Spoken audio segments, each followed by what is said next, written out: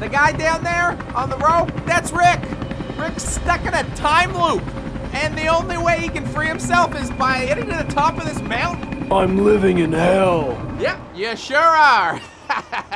Each contestant will need to answer 12 questions correctly to get Rick to the top of Metal Mountain. One wrong answer, and it's game over. If they aren't sure, they can either switch categories, unlock multiple choice, or phone a BangerTV host. We've searched the planet for metalheads who think they know everything about metal. Now, it's time to see if they've got what it takes. Don't kill me! It's time to play Metalheads! Welcome to another episode of Metalheads in our quest to find the ultimate metal brain. This time we are joined by Håk. Håk, where are you joining us from? I'm joining you from Norway, Oslo. Norway, Oslo, a great home to metal. What would you say your favorite band is?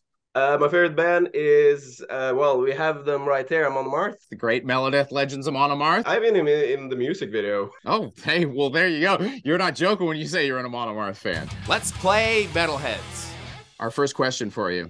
You've got three categories: music festivals, grunge, and British death metal. Let's do festivals. Okay. This annual festival is held on the American Eastern Seaboard city of Baltimore and was founded in 2003. Okay. So being from Europe, I have no idea. Oh no. Are you kidding me? I'm good with Wacken, Hellfest, Download, Sweden Rock. I can't think of one single festival there, so let's call someone. All right, we'll be checking in with Bradley Zordrager. You're joining Håk in from Norway. He's needing help with a little North American question. He knows the European festivals. He doesn't know the American festival in this question. The question is, this annual festival is held on the American Eastern Seaboard city of Baltimore and was founded in 2003. Gotta be Maryland Death Fest. Håk, are you trusting Brad and going with Maryland Death Fest? Yeah, let's go. It was, in fact, Maryland Death Fest. Woo. We're past the first question. We're moving on to question number 2. Your three categories are Megadeth, fictional bands, and Iron Maiden. I have Eddie right here, so let's do Iron Maiden. All right. Which Iron Maiden album was the first to feature Bruce Dickinson on vocals? Number of the Beast. Number of the Beast is correct. All right, you've gotten your groove. Now, question number 3 is coming at you.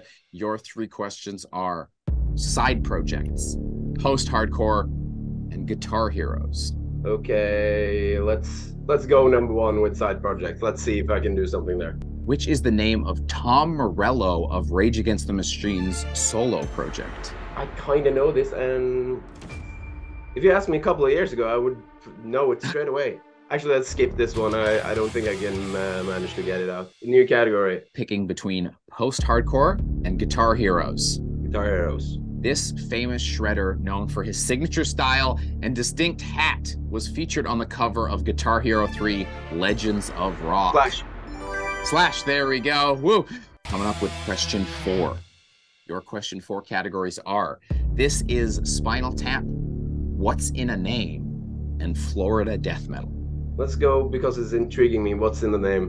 What band name did Pig Destroyer discard for potentially being too controversial? I haven't really listened to them much, so multiple choice.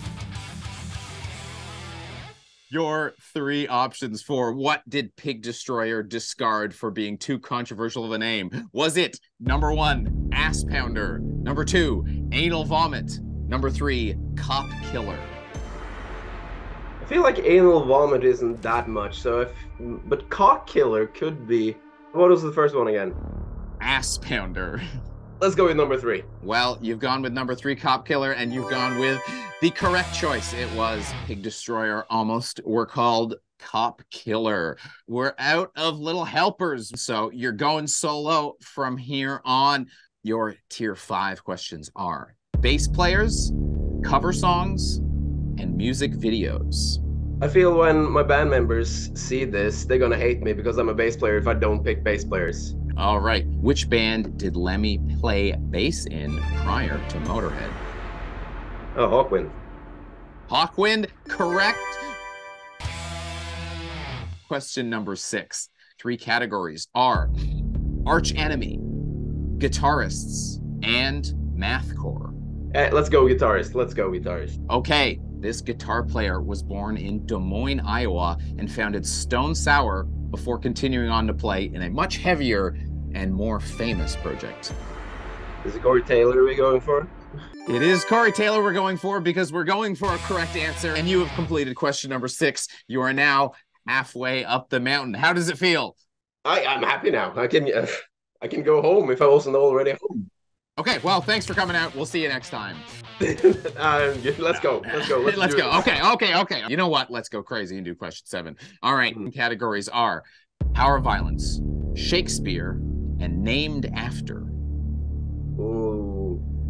Let's go with Shakespeare just for the fun of it. All right. What French label that released projects by Weed Eater and Ken Mode takes its name from A Midsummer's Night's Dream?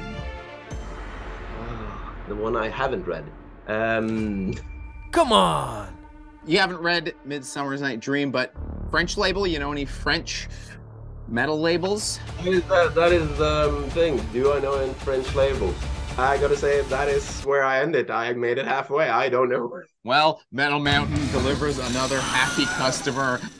The correct answer there was Season of Mist. Hawk, we thank you for joining us. We thank you for coming out, and we thank you for setting a goal that was well within your sights. Thank you for having me. See ya.